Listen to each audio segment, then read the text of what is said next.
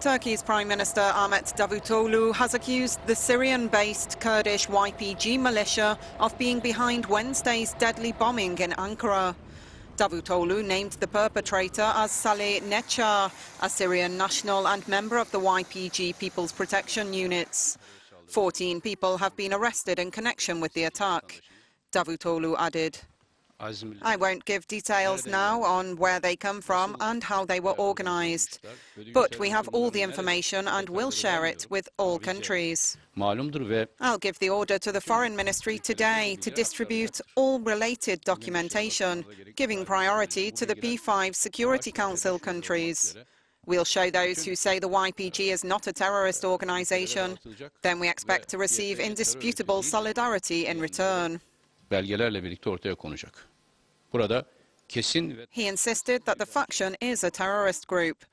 Last week, Turkey lashed out at the US for refusing to recognize the YPG's political wing, the PYD Democratic Union Party, as an extremist organization. Turkey's President Recep Tayyip Erdogan insists the PYD is involved in the Ankara bombing, despite its denials. The party's leader, Saleh Muslim, claims instead that Turkey is trying to escalate the fighting in northern Syria. 27 of the 28 who died in the Ankara bombing were soldiers. Dozens more were injured. In a separate incident this morning, at least 6 soldiers were killed in an explosion appearing to target a military convoy in the predominantly Kurdish southeast. There's widespread agreement across the Turkish press that the Ankara blast was a direct attack on the country and that so-called foreign powers are to blame. It comes as Turkey is becoming increasingly embroiled in the war in neighboring Syria and the fiercest violence in decades in its Kurdish region. Everybody's scared, this woman says. On Wednesday night, we saw that fear in everyone's eyes. People were escaping from the explosion instead of going there out of curiosity. We can't stay in crowds, we can't stay in crowded places. We're not as comfortable as we were before. This is a game played by foreign powers against our country, this man says. Now it's high time to stand in solidarity. Nobody's in a position to criticize the others. I believe that we will rise above this together, but I'm very sad.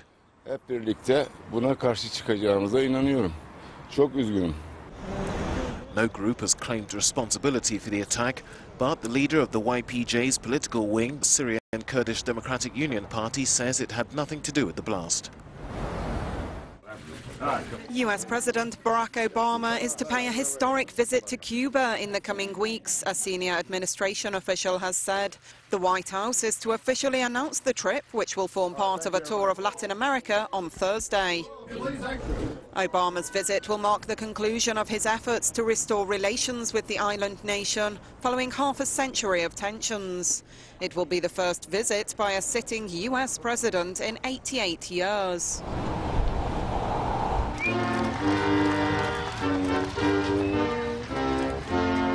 In December 2014, Obama and Cuban leader Raul Castro surprised the world when they announced they'd held secret negotiations to thaw relations between the two countries, beginning with the resumption of full diplomatic ties.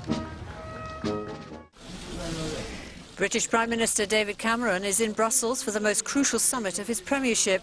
He needs a deal on his controversial reforms, including welfare curbs, or Britain could be voting to leave in a referendum back home. But European Council President Donald Tusk has warned all 28 leaders in a letter constructive today. One person who's given an indication to German lawmakers that she is sympathetic is Chancellor Angela Merkel. Cameron's demands are far from being demands that are just for Britain. In some cases, we must say, they're quite the opposite. Many issues are issues that are justified and necessary.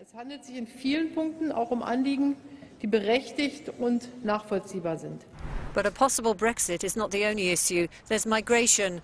Last week, EU ministers gave Greece an ultimatum of 3 months to fulfil 50 recommendations to fix its borders. If it doesn't, Schengen zone countries will impose their own checks on internal frontiers. Migrants, most of them refugees from Syria, are still arriving on Greece's shores, although recently in fewer numbers, Athens says. Just hours before EU leaders meet in Brussels to discuss the issue, the government announced the opening of 4 migrant reception centres on some of its islands near Turkey. It may not satisfy the rest of the EU, however, who had demanded that Greece open 5 centres by the end of last year. Touring one registration centre, the Greek Defence Minister's message was clear. The message is that we are ready. We are ready, and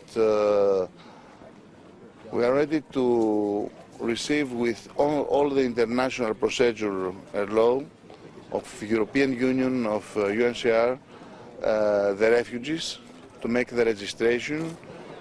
Greece has been accused of allowing many migrants to pass through its borders unfingerprinted and undocumented. And partly because of that, the EU's passport-free Schengen zone, one of the main principles of the Union, is now in jeopardy.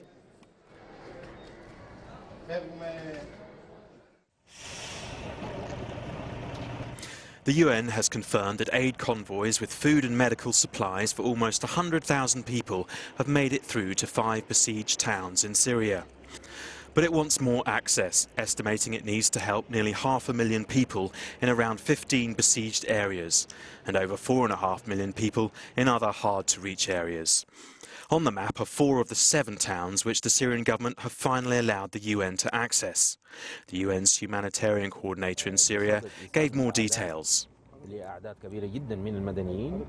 Today we're delivering aid to huge numbers of civilians, 42,000 people in Madaya and Bikain, 20,000 people in Kefraya and Al Fua in Idlib province, as well as 30,000 people in Muadamiyah. All these deliveries are happening at the same time. This convoy reached Madaya near the border with Lebanon, but not before dozens starved to death after months of siege by government forces and their allies. In all, 250,000 people have been killed in 5 years of fighting.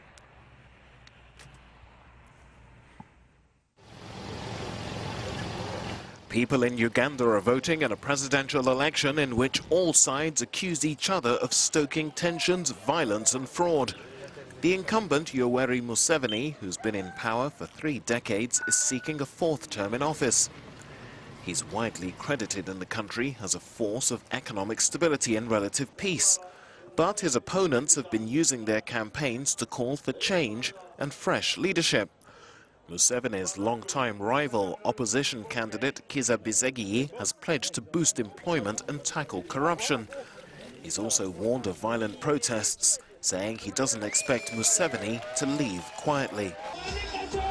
The other leading candidate is former Prime Minister Amama Mbabazi, who until recently was a close ally of Museveni. He's been trying to appeal to the youth vote. Given the size and enthusiasm of crowds at opposition rallies, the election is expected to be the closest contest in decades.